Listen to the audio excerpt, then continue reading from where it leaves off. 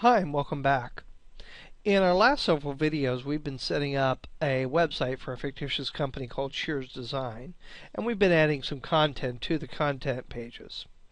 In this video what I'm going to go ahead and show you how to do is set up a simple form on a page that will allow a visitor to send you a message. And you can see here I've gone ahead and opened up my contact.html page.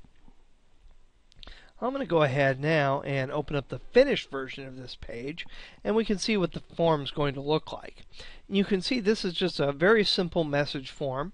Has 4 different fields inside of it: name, email, website, and comment, along with the submit button at the bottom.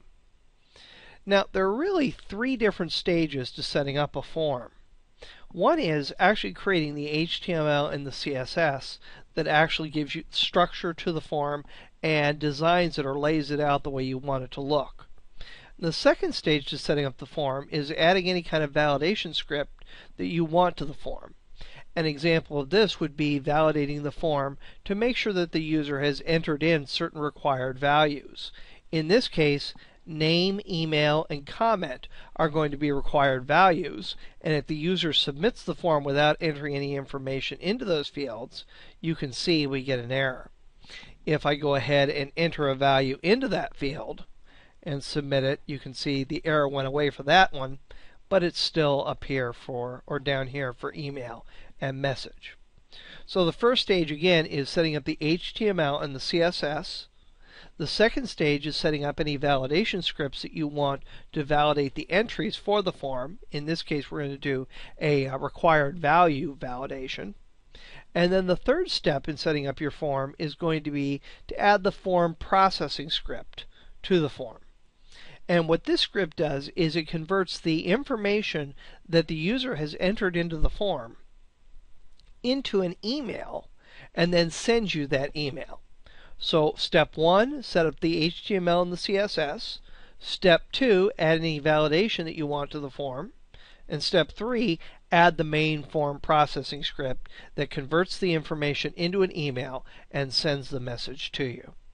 So that's what we're going to go ahead and do in this on this page. Now, forms are a very detailed and involved subject. So in this video and the next video, you're going to learn the basics of setting up a form. But we're not going to go into the nitty-gritty detail of what everything does in the form. If you want to get more into setting up forms, I have a series called Creating HTML Forms that will tell you all about the HTML and the CSS, and also go into more depth about adding the validation scripts to your form. So again, this is just going to be sort of an overview since this is an introduction, and you can get a more in-depth, detailed view of forms in that HTML form series. So I'm going to go ahead now and minimize this page, and I'm back inside of Dreamweaver here. And the page that I've opened up is the contact.html page right here, and you can see the content that's in this page. If you have more content than this, you can just go ahead and delete that and until you're down to just one single paragraph right here. Now what I'm going to go ahead and do is I'm going to click at the end of this paragraph, and I'm just going to go ahead and type form goes here. And the only reason why I do that is that when I go into code view, I want it to be very obvious where I'm going to insert my form into. I'm going to put it right here. Now, the next thing I'm going to go ahead and do is I'm going to go ahead and go over to my framework. And again, you can download this from my website. I'm going to go into the framework right here. And inside of the framework folder, you're going to see another folder called Forms. And inside of the Forms folder, I have a whole bunch of simple forms set up for you. In the case of this series, we're going to look at a couple different forms. One that will send a message to us, and the second that will allow a user to get maps from directions from Google Maps. So I'm going to go ahead here and open up the message form just by double-clicking on that. And I'm going to scroll down here, and you can see here is my form. And I'm going to go ahead and highlight this whole form just like that. Everything from the opening form tag all the way down to the closing form tag. I'm then going to go ahead and right click and copy that, and I'm going to come back into my contact page. Now I put that line in here, form goes here, so what I can do is I can highlight that line by clicking over here to the left, and then right click and select paste.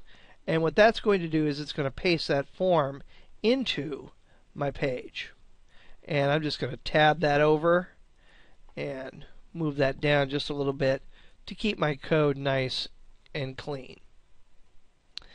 Now again, we're not going to go into everything that has to do with this form. If you're interested into going into more detail on building HTML forms, check out that series. But the next thing that we need to do after we set up the HTML is go get the CSS for this form. And I'm going to go ahead and close my messages page here. And I'm going to come back into my files. And again, I'm in my framework here. And in my framework, you can see there's a folder called CSS. And there's an option here called Form CSS.